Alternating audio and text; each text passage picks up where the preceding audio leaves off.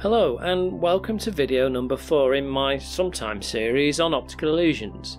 I've got 2 illusions for you today, so I tell you what, I'll stop waffling and I'll get on with it. Here we can see a circle surrounded by some other circles moving slowly around.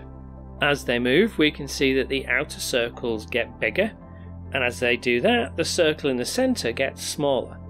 Then the opposite happens.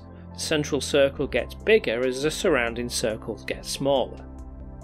Okay, as I'm sure you've already worked out, if I take away the surrounding circles, then the inner circle is fixed in size, and as it moves around, apart from its position, doesn't change at all.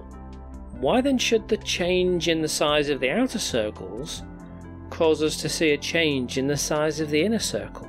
Well, this illusion is called the Ebbinghaus illusion, and it's usually portrayed as 2 sets of circles, with the central circle in both sets being the same size and the surrounding circles being of different sizes. There are actually a couple of possible explanations as to why this illusion works. One of them again is, as we've seen before, all to do with how far away we think an object is. Objects that appear small tend to be far away, and objects that are far away are actually bigger than they appear to be. This has the effect of making us see the small circles as being far away, and if they're far away, then the central circle is actually bigger than it appears to us, because it's its distance that's making it look small.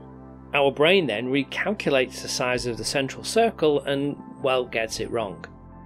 The opposite then is true for the other set of circles. Interestingly though, if this illusion is presented to people as a physical model of the circles, and they're asked to reach out and grab the central circle, even though the circles appear different in size, people don't make any errors in reaching out to grab them.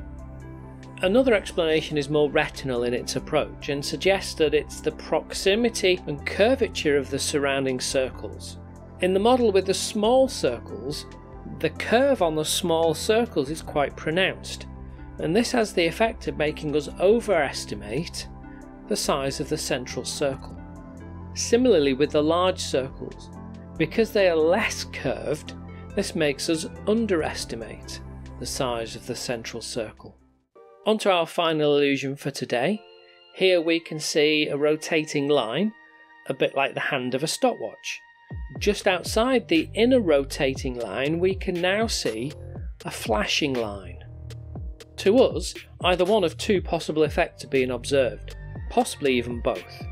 It looks to us that the outer line that is flashing slightly behind the constant inner line.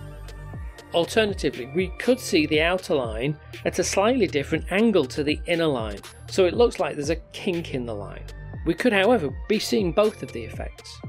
If I now show you the outer line as being steady, we can see that they are, as I'm sure you've already worked out, exactly in line with each other. So why should we see the outer line as lagging behind the inner one?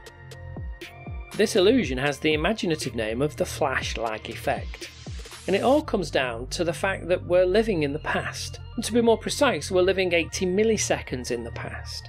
It takes our brain about 80 milliseconds to process the light coming into our eyes. So why does this work then? Well, there are actually a number of possible explanations. There could be no argument that during the line flash, the light from both the inner and outer line is hitting our retina at the same time. So the effect must be due to the way that our brain processes this information. One possible explanation is that our brain, as part of the processing that it does, is slightly predictive. It tries to account for the 80 millisecond lag by predicting where the rotating inner line will be. And since the inner rotating line is constant, our brains can easily work out where the line is going to be 80 milliseconds from when it hits your eye. And so that's what we perceive. A second explanation adds that since the flashing line is unpredictable, our brain can't work out where it's going to be because it isn't constant.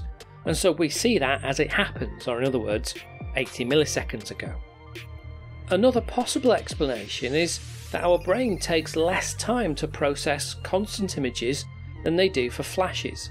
So the flashing line is always being processed more slowly than the constant line, and so it appears to be lagging behind the constant one. You'll notice that as I increase the rate of rotation, the effect becomes more and more pronounced, and if I slow the lines down to a relative crawl, the effect becomes much more diminished. Okay, so that's it for this video.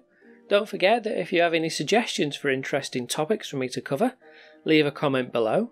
Don't forget to like and subscribe, and until next time, thank you very much for watching.